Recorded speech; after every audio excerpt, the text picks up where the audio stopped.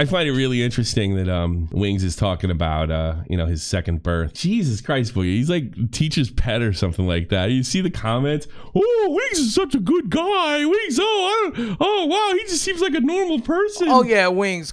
Congratulations. That's because they normally see me playing Call of Duty, and I've always said you're a suck off.